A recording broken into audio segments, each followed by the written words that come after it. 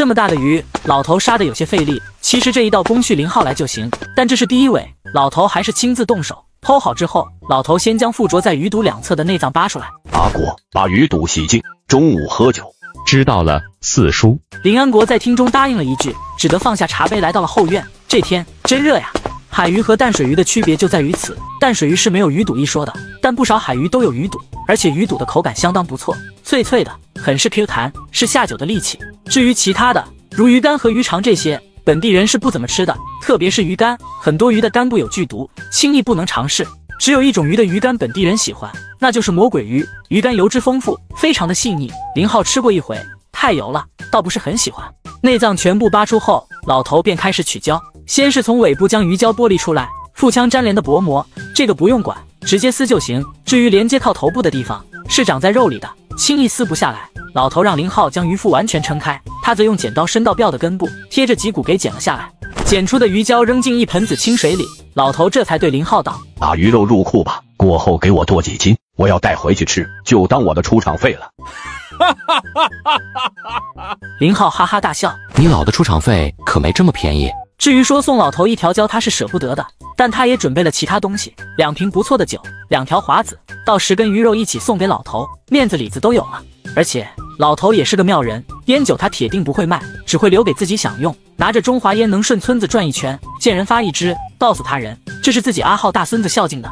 林皓将鱼肉重新入库，出来后就见老头在向他招手，等他蹲到盆边，老头才道：“洗胶是个功夫活，你四奶奶其实比我有耐心。你看到的血膜、血筋都要一点点的摘干净，这是外面的，里面相对简单些，有一层膜，直接撕下来就行。”老头边说边做，嘴中不停地跟林皓讲解着要领。干胶的储存，你爹知道，回去后直接扔到米缸的底部就行，记着不能让米缸空了，这样能一直保证胶是干的，越放才会越好。鲜胶比不上干胶，新胶比不上老胶，鱼胶是越沉越好的，跟某些地方熏制的火腿有点像。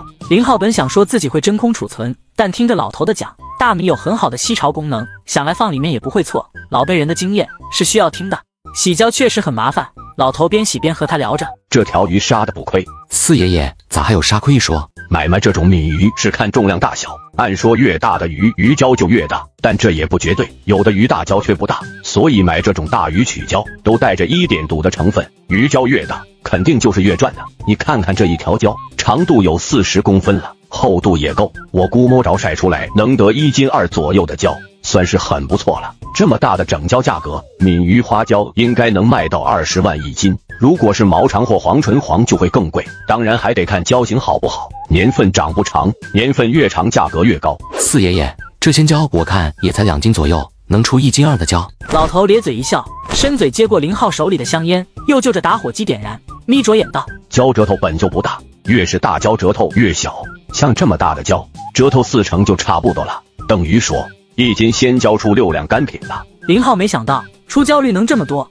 他还以为1斤鲜胶能出个2-3两就不错了。其实他的认知也不错，市面常见的黄花鱼胶多为养殖品种，本来就比野生的出胶率低，再就是鱼本就不大，能得2-3两已经不错了。10斤鱼1两胶，刚刚那条鲶鱼也有100来斤了，出个1斤2的胶也差不多。老头再度解释道：“大孙，10斤鱼1两胶只是一句口语，能达到的还真不多，到了这标准的都是好胶了。”两人聊着天，老头的手可没停，林皓也一直关注着他的一举一动。好一会，一条胶才洗分好，全身上下白白的，再难看到一条血线。老头又检查了一番，才对也在一边看热闹的陈东道：“后生仔，去拿个筛子来。”陈东答应一声，便去取了筛子，按老头的吩咐担在后院中间。老头将胶铺在上面，还尽量给拉直了。今天太阳足，晒2个小时后，表面的水分蒸得差不多就能定型。去吧，再拉一条鱼来。林皓和陈东再进冷库，没一会又拖了1尾大鱼出来。老头如法炮制，等到第3尾时，老头便叫林皓自己动手，他则在一旁指导，看着没啥技术难度，无非就是要很细致。但按老头说，真正有点难的就是定型。见林皓取的像模像样，老头居然撂手不管了。林皓那个郁闷啊，让你非要表现得那么好学，这下好了，自己挖的坑，含泪也得跳啊。整整1个上午就跟着8尾鱼磕上了，差不多到了12点，林皓和陈东同时直起腰，看着筛子上亮着的鱼胶，长长的舒了口气。东哥，这得找人看着呀，万一被野猫叼走一条，咱哭都没眼泪。陈东点头，这事我来安排吧，你不用操心。将最后一尾被剖开的鱼再度入库，取胶的活计正式完成。东哥，你比较内行，估一下吧。两人站在筛子前，林浩问道。陈东思忖片刻，还是给了一个相对保守的估值。2条黄唇鱼的晒干能取近2斤的胶，1斤80万能卖。2条毛长的化合一起算60万，5条鲶鱼算80万，一起300万吧，肯定只多不少的。林浩微微点头。那么自己给船工和2个股东的分红，又得加上300万，这就950万了。至于京城拍卖能得多少，现在也没法估。阿浩，那些鱼肉咋办？我可跟你说，别以为只有鱼胶值钱，这么大的鱼，鱼肉同样可遇不可求，抢手着呢。下午我叫人来分割，自家船工肯定要分一些，你这边留一点自己吃，再有钱总、叶总他们那边每人要送点。对了，还有饭店于姐那边还得带一些去京城送人，如果还有剩下的就卖了吧。别看只有8尾鱼，取了胶和内脏，鱼肉至少还有600-700斤，分不完的。我差不多也要留个100斤，有些客情要维护的，同意就按50块1斤跟你算。林浩摆摆手，这个就不算了，没啥好算的，我要的我会拿，剩下的你看着处理。吃饭了，你俩忙好了没？原本说今天中午请所有船工吃饭，但这边的账还没有算出来，所以就只能是延迟到明天。林浩两人赶忙收拾一下自己，又洗漱了一番，中午饭就摆在1楼店铺中间。两人上桌时，3个年长的已经开喝了。阿浩，陪我喝一盅。林浩中午本不打算喝酒，但四爷爷开口了，他还是倒了一杯，陪着老头喝了。敬酒嘛，总不能敬一个，敬了老头2杯，又敬了陈父2杯，他这才开始干饭。陈东老婆的手艺真不错，比自己嫂子要好，一小盆爆炒鱼肚火候掌握得非常到位。至于陈许，之前那是妥妥的厨房菜女，现在倒是有意在和饭店的厨师学，有点像模像样了。饭后，老头没有急着走，就坐在那跟陈父他们闲聊。到了2点多，他就开始给半干的鱼胶定型。这道工序说通俗点，就是用手捏，尽量把原本挤在一起的胶用手捏大一些。饭后喝茶多惬意，结果刚坐下，就见老猫和柱子先后脚的骑着摩托车来了。怎么样，胳膊好点没？见到两人，林浩让两人坐下歇会，一边给他们泡茶，一边笑着打趣道：“我和猫哥都还行，阿策他们可受罪了。听阿策爹说，那小子昨晚嚎了一晚上，一会喊酸，一会喊胀，还是他老娘给他一直揉着才睡着的。咱离市里还是远了些，镇上又没有推拿店，不然带他们去推拿2次会减轻不少。”林浩刚说完，老猫就摆手道：“哪有那么讲究，疼1次长筋呢？下次就能干些。”阿浩，你叫我们来是干啥？柱子岔开话题问道：“帮我剁鱼。”柱子听得有些懵，剁鱼？剁什么鱼？老猫倒是知道林浩留了好几尾大鱼，此刻问道：“取好胶了。”林浩带着两人来到后院看了眼已经取好的胶，真好，乖乖，个个都这么大。老猫惊叹，连四爷爷在海边生活这么多年也难见几尾大鱼，老猫就更别说了。阿浩，这一条胶怕不得就能卖个几万块啊！柱子显然对价格不是很敏感，所以估得太低了。差不多，走，咱先分鱼肉，我先说说我的要求。林浩说及自己的要求，平均每尾鱼按3斤的样子分，鱼头单独剁下来，他要留着自己吃。他蛮喜欢吃鱼头的，当然得是大鱼，小鱼的鱼头实在是吃不到肉。带2个黄唇鱼头去，让阿珂拿着去做剁椒鱼头，就问你这盘子鱼头该卖多少钱。老猫和柱子一人一把刀开始忙碌起来。大鱼是要先去骨的，没有分解金枪鱼那么细致，但大体步骤也差不多。回了村，路上碰到不少人，都在问他2船货到底卖了多少钱。现在全村上到8旬老汉，下到5岁稚子，都知道林浩这一趟又发财了，带回来几万斤的海货，而且个顶个的值钱。阿浩，货全卖了吧？真有500万。阿浩，这次跟着的船工能分多少啊？听说船上还要招人，我家小子人还挺踏实，要不上船试试？阿浩，听说你一下子捕了好几条金钱鲶，是真的还是假的？他们有些夸大，没那么多渔获。林浩随意的回了一句，至于其中有一个说自己儿子踏实的，他直接就当作没听见，都是一个村的，对方儿子和他还是同学，是啥货色他能不知道？说话大点声都能吓得一哆嗦。林浩带上他的话，真怕海上一个浪打船上，把那小子吓哭了。回到家之后，阿和又来叫他去吃饭，老太太已经做好了晚饭。好点没？前晚阿奶给我用热毛巾敷了2小时，昨天感觉就好多了。阿和还摆了摆自己的胳膊，证明已经没啥事了。林安国正在和老太太喝酒，就听老太太道：“大国，家里的咸鱼不多了，这次的鱼货能不能留点小鱼，腌制一点？”中原地区一般腌制食品会在秋冬2季，以冬季居多，但本地不一样，并不太讲节气。我明天上午有时间去收购站，到时带回来一点。林浩突然心思一动，话说咸干的黄唇鱼吃起来会不会与众不同呢？这个想法一出现，他就萌发了试试的心态，拱了拱阿和，两人走到外边抽起了烟。哥，有啥事？明天你到收购站黄唇鱼和毛肠都拿些过来，一是给大家分分，二是留个几块肉，让阿奶帮着腌成咸鱼。阿和瞪大眼，以为自己听错了，好一会才愣愣道：哥，腌黄唇和毛肠，这个怎么腌？该咋腌就咋腌，腌咸鱼阿奶拿手。不是哥，我的意思是这些鱼肉可遇不可求，腌。听我的，你不想尝尝咸的是啥味道？想。阿和老实回答，不过片刻还是一脸纠结的道：哥，咱这算不算暴殄那啥？会不会遭雷劈啊？滚！等一下进去，先不准跟阿奶还有我爹说。哦，你也怕挨揍是吧？林浩瞪了他一眼，瞎说什么大实话。林浩有个好习惯，就是不怎么睡懒觉，即便在家不出海时，他基本也不到7点就起床了。今天天气算不得好，风挺大的，而且天也阴沉着，估计下午会下雨。他正打算去买菜，结果林平就回来了。大哥，你啥时回来的？今天阿远要念书，昨晚11点到的家，太晚了我就没过来。今天请船工吃饭，还是在我那边吧。行吧，老宅地方确实小了，可惜自己的房子还得再晾1-2个月，否则在新宅才最好，地方大，使得开。那我去买菜，你要不请罗婶再帮着忙一下？这天太热，阿奶一个人确实忙不过来。我知道了，你放心吧，菜不用你操心，不少我昨天在镇上都订过了，等一下去拿就行。林平也没啥异议，倒是说起了另外2件事。阿浩，昨晚市里的新闻你看了吗？昨天海上真发生地震了。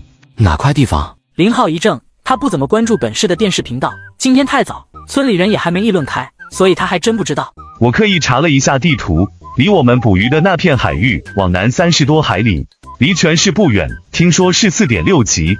要是我们没有赶回来，当时在那片海域应该能感觉到。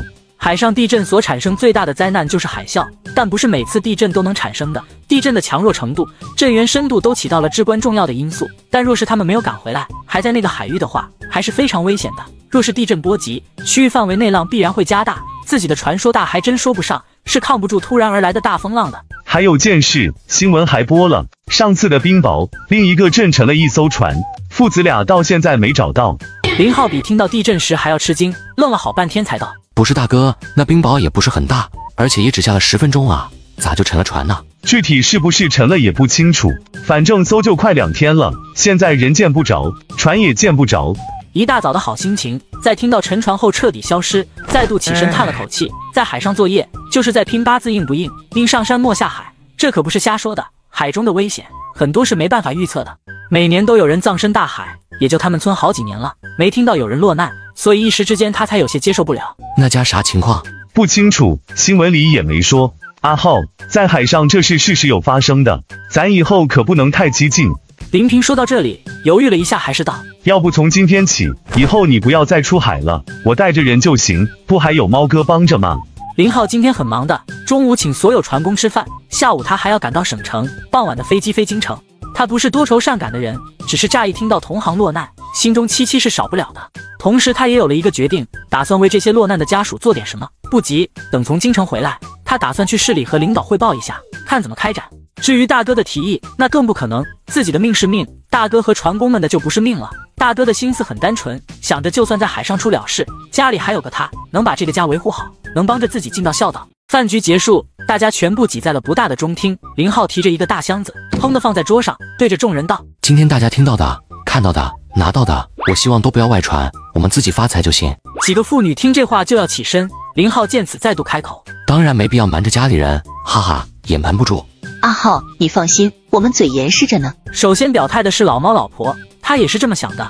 要是别的妇女，自家男人能赚大钱，恨不得让全天下人都知道，但她是苦过来的，就怕说出去坏了事，以后一次比一次少了。所以到目前为止，左右邻居也只知道老猫比以前好点，毕竟又买了地基盖房子。是啊，阿浩，我们都不是碎嘴的人。要是平时他们说这句话，打死林浩也不会相信，但这次他倒是觉得可以相信一下，因为这关乎到自家人的前程，关乎到实实在在的钱。还是那句话，林浩要是开口说招船工，估计隔壁市都会有人跑来竞争，这样的机会不能因为自己的大嘴巴而断送了。主要还是不想太张扬，我们闷声赚钱就行，不然以后这村我也不能待了，天天一堆人跟着我后边，让我带着他们出海，咱船也就那么大，能用几个人？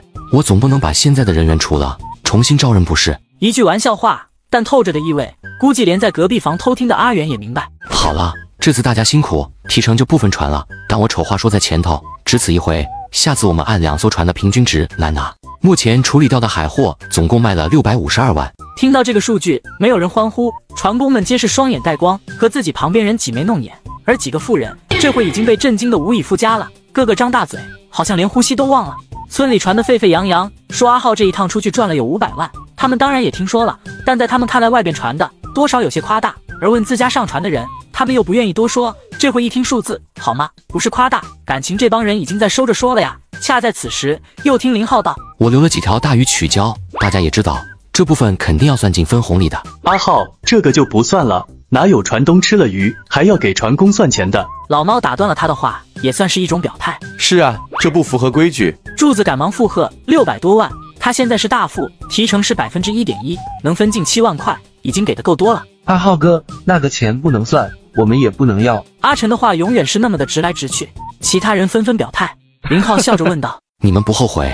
那鸡尾鱼可值钱？”开了句玩笑，又郑重道：“我是船东，那么怎么分就听我的。我跟东哥估了一下值，就按300万来算，所以这次我们的总收入是952万，这也是大家提成的数字。”几个妇女浑身都在抖，双目无神，脑中都在算自己儿子或丈夫能拿多少钱。对了，几个新加入的，我再重申一下，上船满1年涨你们的提成，也别因为现在比别人少而觉得不平衡。第一批柱子他们，林浩当时允诺的是3个月，提成从1500涨到110，但从阿四阿友开始，时限就涨到了1年。倒不是林浩真就想着克扣这一点，但总得把新老船员的收入拉开点距离，再往后加入的，刚开始的提成或许都会降，即便转正也达不到110了。钱都在这，拿到的就走。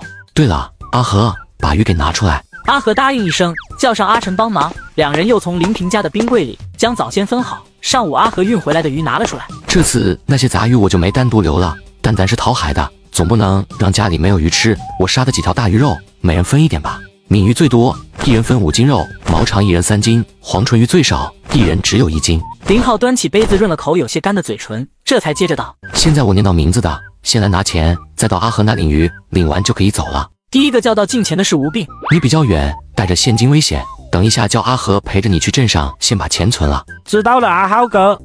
你是1500的提成，提成是47600块，钱在这，你先点清楚。吴病接过钱，又从桌边抽了一个黑色的方便袋，将钱往里一装，压根就没有清点的意思，扭头对阿和道：“阿和，鱼你先帮我留着，我过会来拿。”又看向林浩：“阿浩哥，能不能把3轮车借我骑一下？我先去把钱存了。”去吧，小心点。林平起身道：“我骑3轮车带你去吧，这样安全点，鱼也带着。你存了钱，刚好在镇上坐车，就不用来回跑了。”两人离开，林浩接着叫到近前的是夏守业，然后是陈宇峰，相继还有阿思、阿友拿1500的最后一名。大家拿了钱，领了鱼，个个皆是兴奋不已。阿思拿好鱼，对着自己老娘道：“阿娘，我们先回吧。还有你弟。”阿友又不是不认识家，3步路的事，还怕他走丢了。阿思说着，还上前拉了一把。他不是怕自己老娘留下看阿友领钱，他是怕对方没有轻重，要把所有人领的钱都看一遍，这样就不好了。阿浩发钱都是从少往多发的，发了就让走。虽说拿的少的也能算出猫哥他们拿多少，但没有亲眼看着，心里的倾斜和不平衡就会稍稍的小一些。接下来剩下的都是老船工，拿的全是110。先是阿策、阿杰、阿晨3人的，每人95200块。接着是柱子的，他是104720，并没多多少。之所以多这么一点，也是想着把岗位给区分开，至少让大家明白，在船上柱子说话也是顶用的。老猫拿的最多，他是13的提成，总数是124000块。大家不仅拿了钱，还提了些稀罕的鱼肉，不仅有黄唇鱼，就连毛长跑海20多年的老猫也是一次没吃过呀。这玩意刺身咋样？老猫提着鱼看向林浩问道。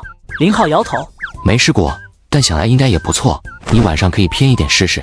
你这么好嘴，这是打算咋吃呢？老猫打趣了一句。林浩还没说，阿和接口道：“我哥打算腌成咸鱼。”拿着鱼腌咸鱼，老猫都惊出了鹅叫。林浩瞪了一眼阿和，这才解释道：“腌个几斤，我就想试试味。”老猫摇了摇头，还是觉得太暴殄天物了。但他说话做事都很有分寸，玩笑也开，但从不过火，不再纠结此事，聊极了正事。明天我跟柱子去看一下船，这风还得刮几天，又不能出海。阿浩，那张双拖的网我明天会拿下船找人补，新网就不必买了。补好后咱出海还是带着一起吧，说不准又能用得上呢。行，听你的，补网的钱到时多少说个数。老猫摆手，已经向外走了。猫哥，我送你去镇上。阿和追出来道：“你也喝酒了，敢动车子？